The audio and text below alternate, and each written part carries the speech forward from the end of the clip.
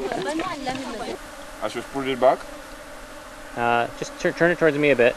Huh? Turn it towards me a bit. I should try to. Just hold there. The shape of the Kenya top bar hive allows the bees to build comb in its natural U shape, without them needing to attach the comb to the sidewalls for the additional support required when rectangular comb is constructed. Since top bars are kept flush together when a hive is being inspected and a comb is removed from the hive, there is only one slot on top from which bees can emerge, making it easier for the beekeeper to control the colony. Oh yeah, I see her down at the bottom now. You see. There she is. All right.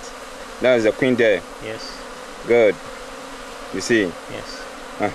That is the queen. Oh, and we're getting some good zoom action here. Right.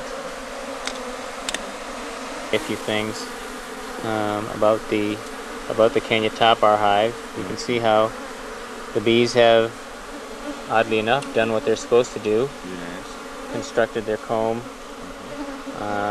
along the guide. Along the guide. And good. You can see there's pollen from several different Cells. sources, because it's different colored pollen. I think you want to come around and stand on the other side again, where you were. Right. Yeah, it's better. That way you're not in the flight path of the bees. And one of these cells, yes, it was this one here. Can you hold that? I'm going to try and set the exposure because we can get a nice shot here of the brood. And the camera will cooperate here. Let's see how close we can get in.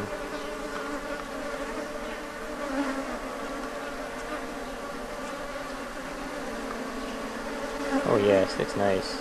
Good job, Ali. That's getting some nice shots of the open brood, the young larvae, which after about 2 weeks in their cells will be capped over to become pupae,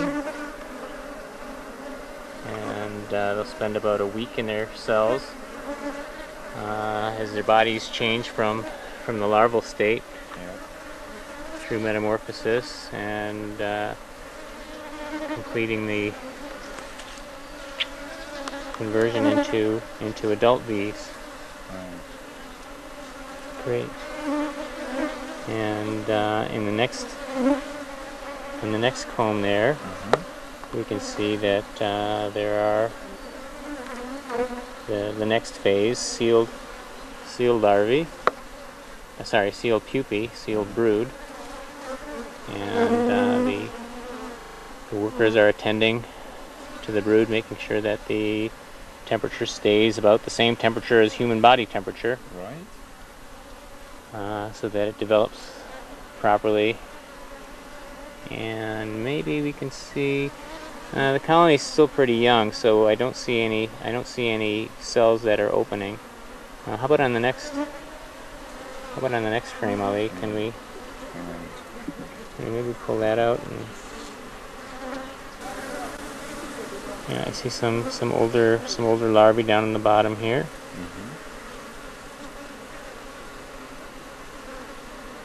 Look at that.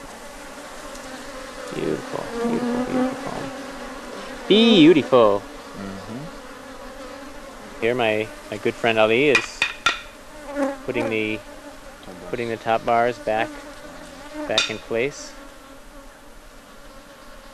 You can see that the top bars each have a wooden ridge that serves as a guide for the bees to construct their comb, so that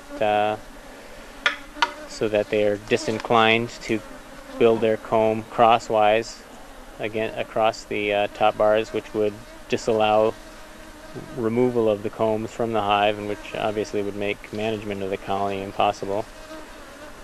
You can see at the end of this KTBH that the wood has been treated with shea butter to protect it from the attack of termites.